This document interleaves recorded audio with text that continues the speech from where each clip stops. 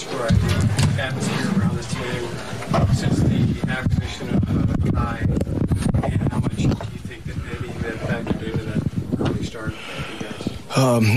I mean, it starts with him. He knows the game. He's been here before, so it's really easy for him to get going. Coach didn't want us to try to find him. He said go and hoop basically, and he'll find a way. He'll find a way to get open. He'll find a way to create for others, create for himself. So we just wanted to go in there with the mindset of how we were playing in Utah. Push the pace, whoever grabs rebound, go. Play us out of splits, play out of down screens, and just constant movement. The ball was hopping today, so it gave a lot of energy for us throughout the whole entire game. The pace tonight was obviously a lot quicker than what you guys typically play.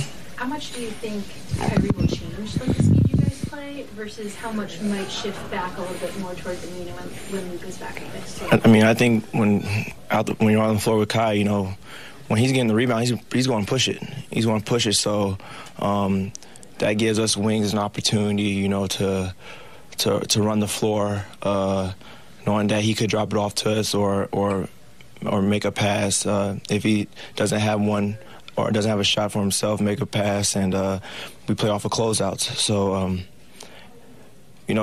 we'll see. We'll see when both guys are out there. But for the most part, just a lot of movement, like I said, and having fun and running and gunning, basically. A few days ago, he was an opponent of yours, and now a few days later, you got a superstar on your team. What's it like for you to play with a guy like that? It's great, man. I mean, you're playing with a veteran superstar, that has a ring, that's been in big moments all throughout his career, even dating back through high school. So just being able, to be on the long side of the court with Luka, but also with Kai, you got to relish the moment and take advantage of the opportunity. So it was fun out there.